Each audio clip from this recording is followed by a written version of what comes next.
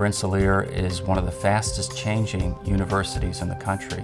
The change is both cosmetic in terms of what the buildings look like and then what the buildings enable us to do, like the Biotechnology Center. We don't like to say, let's talk about that in a month. We are very proactive. There is a real intellectual excitement in terms of research, in terms of funding, in terms of new ideas, in terms of new application that is happening on campus. The Center for Biotechnology and Interdisciplinary Studies is more than just a facility. It is a way for faculty with very different interests to come together and to work on problems that may be in many cases fairly similar. A state university that I was at changed less in the 21 years that I was there than Rensselaer has changed in the 3 years since I've been here. So our vision from the university standpoint is to continue to grow and to be recognized as one of the top institutions in science and technology. The center itself gives us an ideal space for connecting people to each other. Everyone is encouraged to talk to each other. We have journal clubs and meetings where everyone is invited. The laboratories have no barriers, no physical walls, so people are encouraged to speak to one another when they have a 15-minute break in their experiment. So you can have the chemists and the biologists and the engineers working literally on the same floor.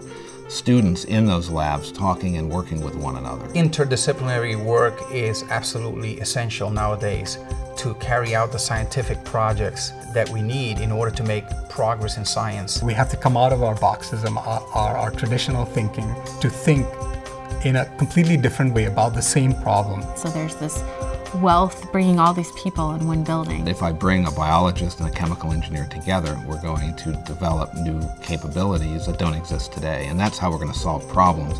This center is being built focused around 4 constellations: biocomputation, biocatalysis and metabolic engineering, tissue engineering and regenerative medicine, and systems biology.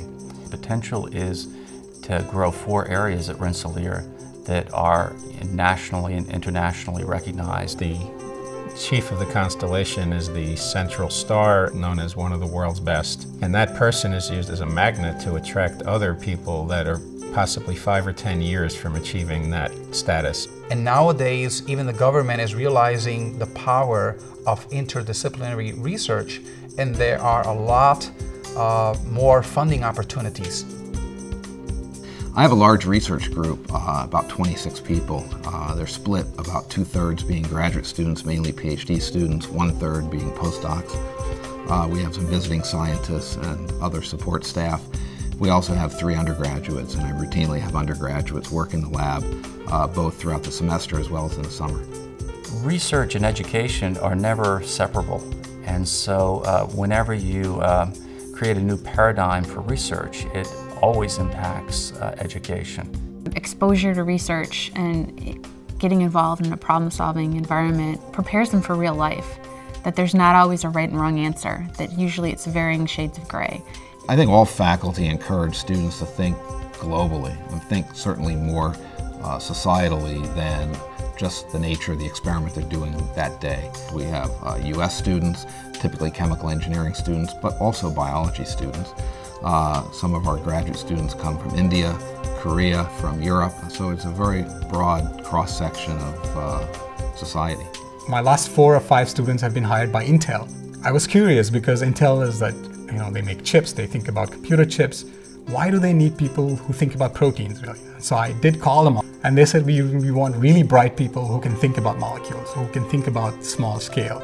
And I think the kind of training we give them really prepares them for thinking about this new molecular world, really, or a small nanoscale world. When we show students, particularly graduate students, the facilities that we work in, and the way that the students within the facility work together, we don't have to do very much of a selling job. It's very clear to them that they're looking at a fairly unique place. The building has everything. They have their own offices that they share, complete computer resources. They're able to use every piece of equipment in the building, and if they don't know how to use it, we offer training. We think we're turning out great students.